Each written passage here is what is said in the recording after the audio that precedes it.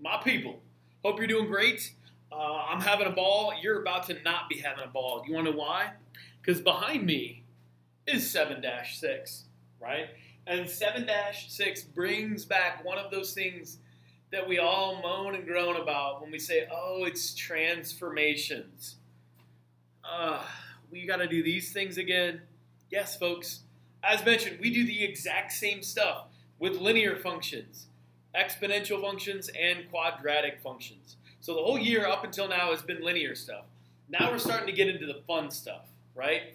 Fun stuff, okay? So these are our up, down, left, right, reflection, vertically stretched, horizontally compressed, right? All that stuff, okay? If you need to, grab your cheat sheet out that I made for you guys, okay? So do that if you need to. Anyway, if you want to fall asleep at night, read all this, folks, okay? All this really says is, hey, if we have a number plus k at the end, well, if that number is greater than 0, it's going to move it up. If the number is less than 0, it's going to move it down. So these are like our up-down moves, okay? And we see that, okay, in here. So here is our exponential function right here. F of x equals 5 to the power of x. And if it looks like this, well, the only thing that looks different, guys, is right here. A plus 1 on the end of that function, what does it do? Well, that just moves this up 1 unit, okay? If this was a minus 4, it would go down 4 units. Okay, plus 12, up 12 units. Minus 22, down 22 units. Okay? So again, we're just identifying what's different and then figuring out what effect that has. And if you don't know, guys, put each graph on Desmos and then, okay, maybe look at the y-intercepts or the x-intercepts and see kind of how they moved. Okay? It'll be a little bit trickier with some of them, but you'll get the hang of it. All right. What if we are adding or subtracting a number in with our exponent up high? What does that do? Well, again, guys, these are our left-right moves, I do believe. Okay? Okay. It says this graph is a translation of the parent function. Here it is. Use the graph to write the function, write an equation for g of x. Okay. Here's g of x, here's f of x. I don't know why they just tried to confuse us with that other one. This would appear, guys, to be an up or down move, okay? So f of x has a y-intercept here, right? And I know f of x equals 3 to the power of x. G of x is going to be some transformation of this. Well, in this case, it appears to be transformed down 1, 2, 3, 4 units. That is how we write down 4 units. Okay. I feel like we should do another one here. We won't. Okay? We won't. Guys, if it was, let's say it was left 4 or right 4, where would we put that move? Okay? So let's just left 4 units. Okay? If f of x is still the 3 to the power of x, and I want to go left 4 units.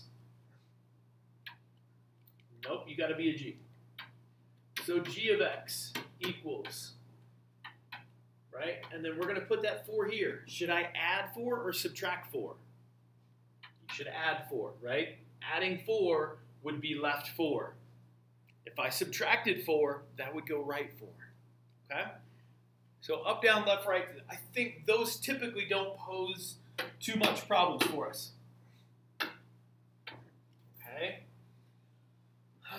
Now we get into the annoying ones. Remember, vertically stretched is the exact same thing as a horizontal compression. Okay. Vertically stretched, horizontally compressed. They look identical. It's just, where is that number? Is that number outside of the x? Or is it with the x? But they do the same thing. Okay? Alrighty. And here's our first example, and it has, of course, it would be a word problem, right? That makes sense. All right, describe the dilation as it relates to the parent function. So guys, here's your parent function right here, okay? Here is your other function. Nope, I'm going to need more room than that.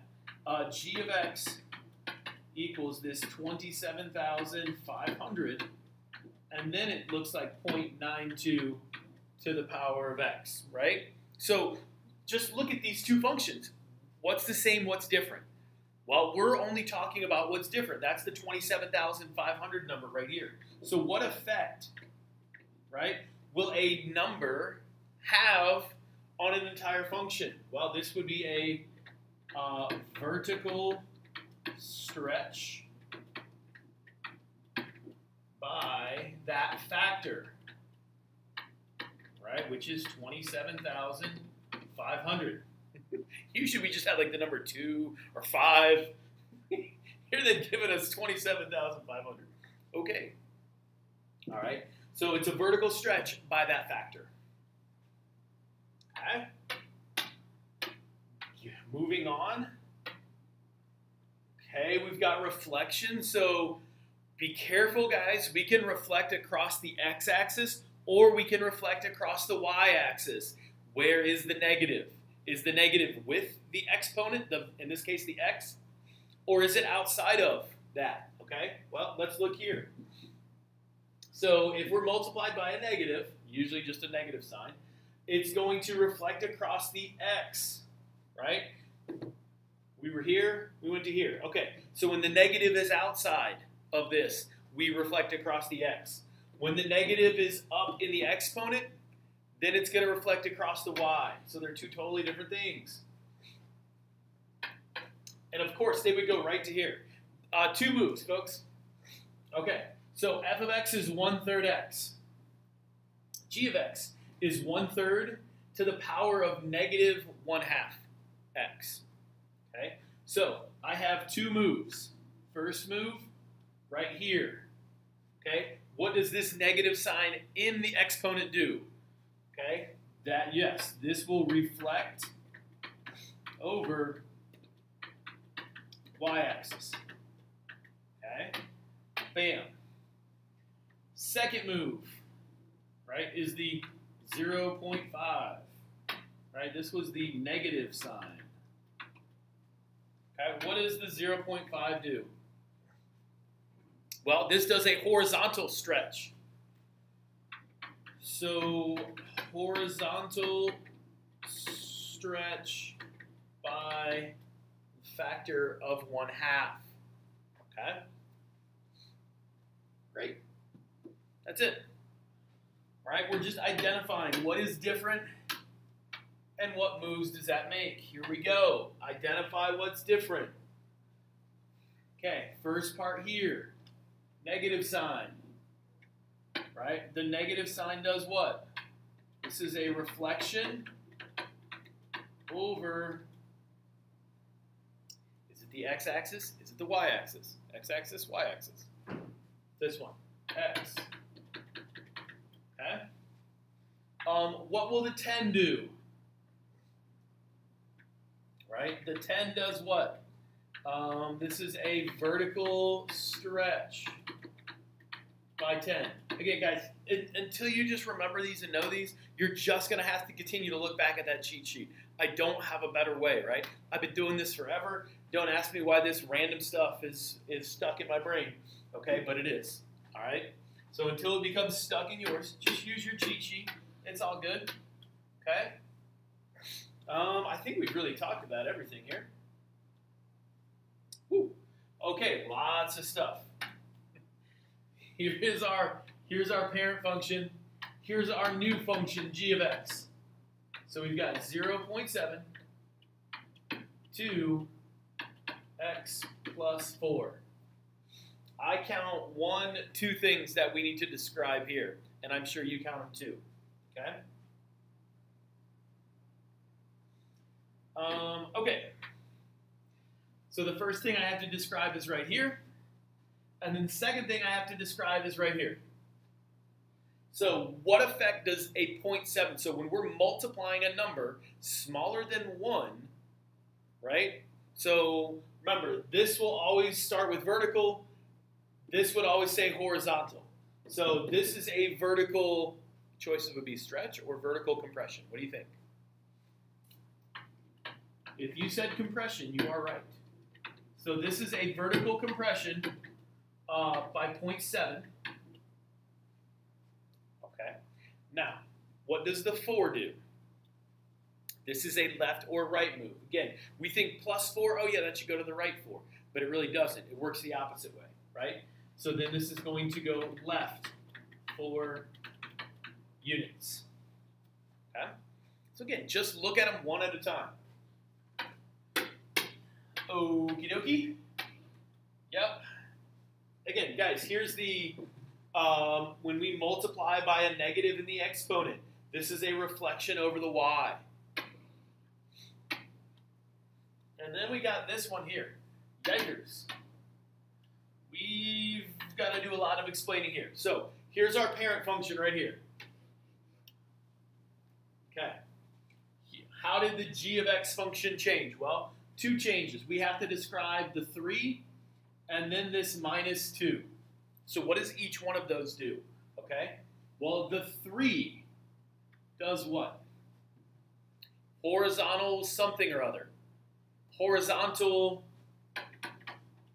choices would be compression or stretch. Remember, a vertical stretch is the exact same thing as a horizontal compression. So this number is not 0.3. If it was 0.3, we'd be good to go. Okay. So this is a horizontal stretch by 3.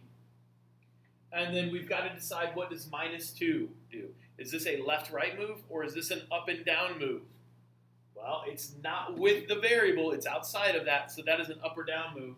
In this case, this is down 2 units. Okay? Beautiful. Onward we go. Switching colors. Okay, I've got negative. I have 3, and I have plus 2. 3 moves. Describe what each one of them are. What does the negative sign do? Well, that's a reflection across x. So reflect over x. What does a 3 do? That's a vertical stretch by 3. Vertical stretch by a factor of 3. And then at the end, plus 2, you guessed it, that is an up 2 units. Okay? Last one. 4x plus 3. Okay, so again, now I've got the plus 3, right? Just notice the way that they're written differently when we look at these last 2 functions, right? Here the plus 3 is written in the exponent line. Here the plus 2 is outside of that line, right? So this indicates to me, oh, this is a left or right move.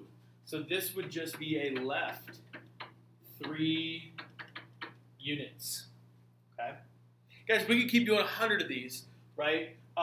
At the end of the day, it's really just about making sure, right, until you get comfortable again with them, because I know at one point in time, all of us were pretty good with them, right? Use that handy-dandy cheat sheet, that little half sheet I gave you, until you get comfortable and can do this on your own. Use Desmos to help you out and say, okay, yep, here was the parent function, here's the new function.